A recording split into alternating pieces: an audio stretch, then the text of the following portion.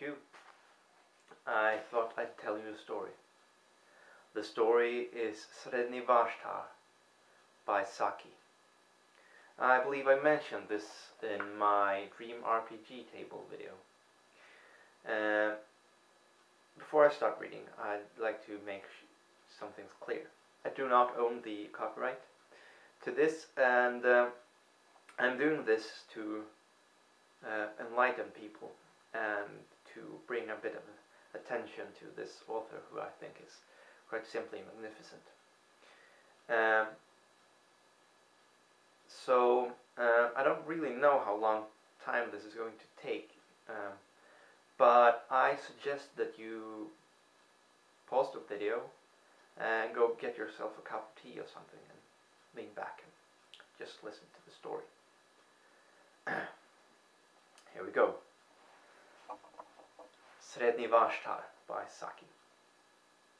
Konradin was 10 years old, and the doctor had pronounced his professional opinion that the boy would not live another 5 years. The doctor was silky and effete, and counted for little. But his opinion was endorsed by Mrs. de Ropp, who counted for nearly everything.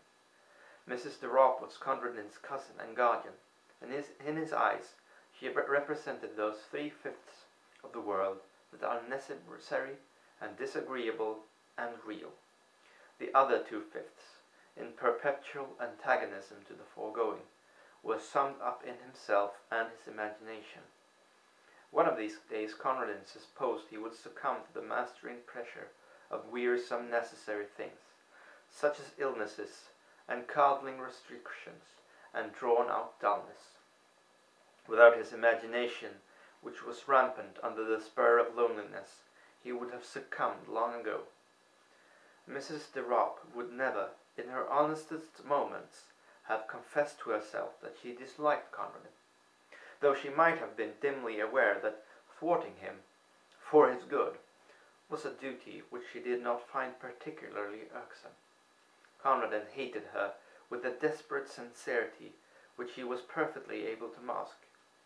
Such few pleasures as he could contrive for himself gained an added relish from the likelihood that they would be displeasing to his guardian, and from the realm of his imagination she was locked out, an unclean thing which would find no entrance.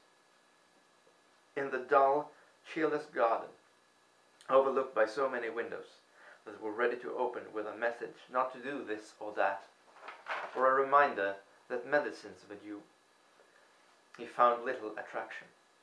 The few fruit trees that it contained were set jealously apart from his plucking, as though they were rare specimens of their kind, blooming in an arid waste. It would probably have been difficult to find a market gardener who would have offered 10 shillings for the entire yearly produce. In a forgotten corner, however, almost hidden behind a dismal shrubbery, was a disused tool shed of respectable proportions, and within its walls Konradin found a haven, something that took on the varying aspects of a playroom and a cathedral. He had peopled it with a legion of familiar phantoms, evoked partly from fragments of history and partly from his own brain. But it also boasted 2 inmates of flesh and blood. In one corner lived a ragged-plumaged hoot-on hen, on which the boy lavished an affection that had scarcely another outlet. Further back in the gloom stood a large hutch, divided into 2 compartments, one of which was fronted with close iron bars.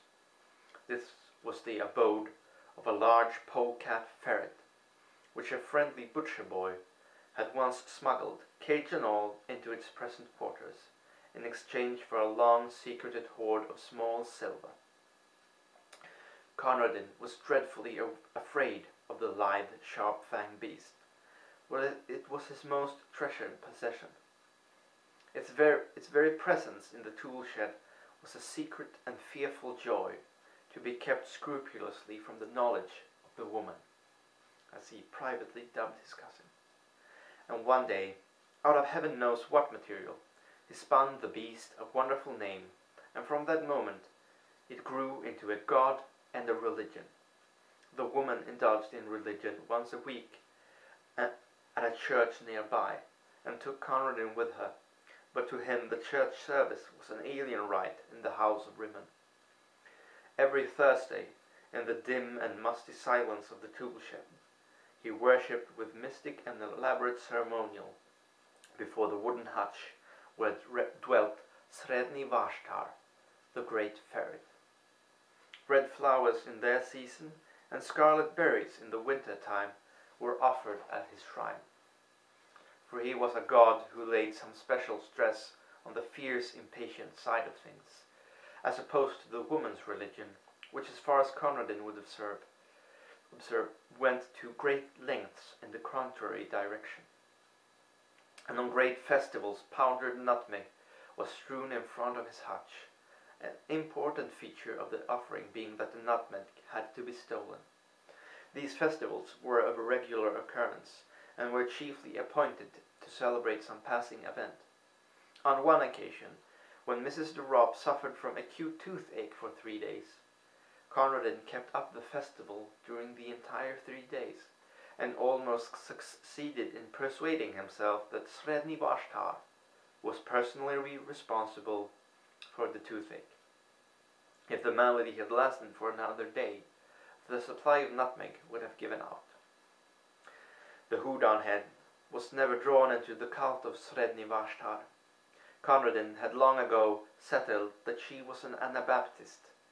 He did not pretend to have the remotest knowledge as to what an Anabaptist was, but he privately hoped that it was dashing and not very respectable. Mrs. de Ropp was the ground plan on which he based and tested all respectability. After a while, Conradin's absorption in the tool shed began to attract the notice of his guardian. It is not good for him to be pottering down there in all weathers, she promptly decided, and at breakfast one morning she announced that the Houdanhead had been sold and taken away overnight. Waiting, with her short-sighted eyes, she peered at Conradin, waiting for an outbreak of rage and sorrow, which she was ready to rebuke with a flow of excellent precepts and reasoning. But Conradin said nothing. There was nothing to be said. Something, perhaps, in his white-set face gave her a momentary qualm. For at tea that afternoon, there was toast on the table, a delicacy which she usually banned on the ground that this was bad for him, also because the making of it gave trouble, a deadly offense in the middle-class feminine eye. "I thought you liked toast," she exclaimed, with an injured air, observing that he did not touch it. "Sometimes," said Conradin. In the shed that evening there was an innovation in the worship of the hutch god. Conradin had been wont to chant his praises. Tonight he asked a boon. "Do one thing for me, Sredni Vashtar." The thing was not specified. As Sredni Vashtar was a god, he must be supposed to know, and choking back a sob as he looked at that other empty corner, Conradin went back to the world he so hated. And every night, in the welcome darkness of his bedroom, and every evening in the dusk of the tool shed, Conradin's bitter litany went up. "Do one thing for me, Sredni Vashtar." Mrs. de Ropp noticed that the visits to the shed did not cease, and one day she made a further journey of inspection. "What are you keeping in that locked hutch?" she asked. "I believe it's guinea pigs. I'll have them all cleared away." Conradin shut his lips tight, but the woman ransacked his bedroom till she found the carefully hidden key, and forthwith marched down to the shed to complete her discovery. It was a cold afternoon, and Conradin had been bidden to keep to the house.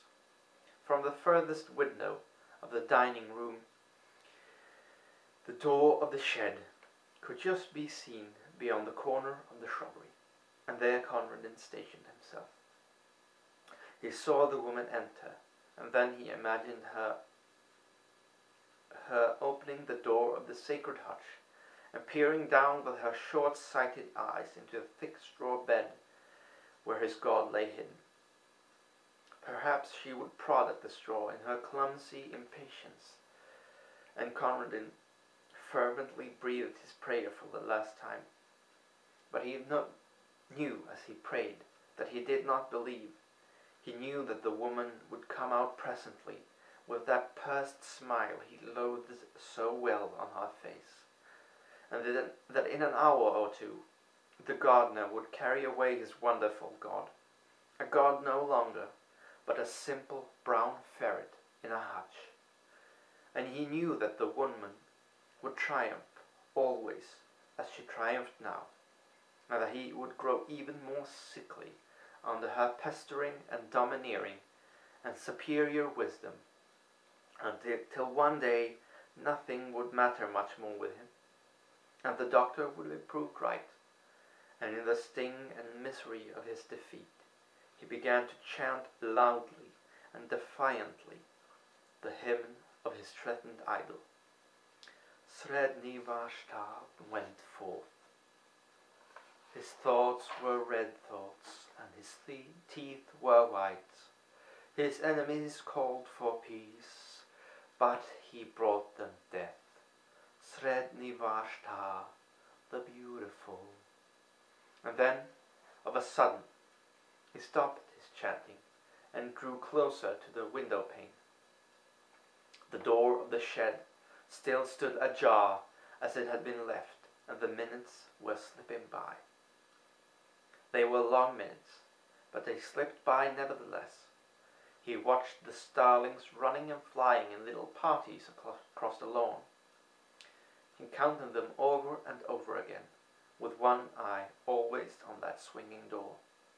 A sour-faced maid came in to lay the table for tea, and still Conradin stood and waited and watched. Hope had crept inches by inches into his heart, and now a look of triumph began to blaze in his eyes that had only known the wistful patience of defeat.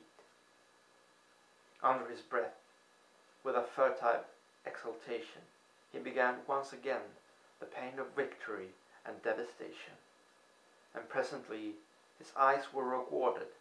Out through that doorway came a long, low, yellow and brown beast, with eyes ablink in the waning daylight and dark wet stains around the fur of jaws and throat. Conradin dropped on his knees. The great polecat ferret made its way down to a small brook at the foot of the garden, drank for a moment, then crossed a little plank bridge and was lost to sight in the bushes. Such was the passing of Sredni Vashtar. "Tea is ready," said the sour-faced maid. "Where is the mistress?" "She went down to the shed some time ago," said Conradin. And while the maid went to summon her mistress to tea, Conradin fished a toasting fork out of the sideboard drawer and proceeded to toast himself a piece of bread. And during the toasting of it and the buttering of it with much butter and the slow enjoyment of eating it, Conradin listened to the noises and silences which fell in quick spasms beyond the dining room door, the loud, foolish screaming of the maid, the answering chorus of wondering ejaculations from the kitchen region, the scuttering footsteps and hurried embassies for outside help, and then, after a lull, the scared sobbings and the shuffling tread of those who bore a heavy burden into the house. "Whoever will break it to the poor child? I couldn't for the life of me," exclaimed a shrill voice. And while they debated the matter among themselves, Conradin made himself another piece of toast. Thank you for listening. Goodbye.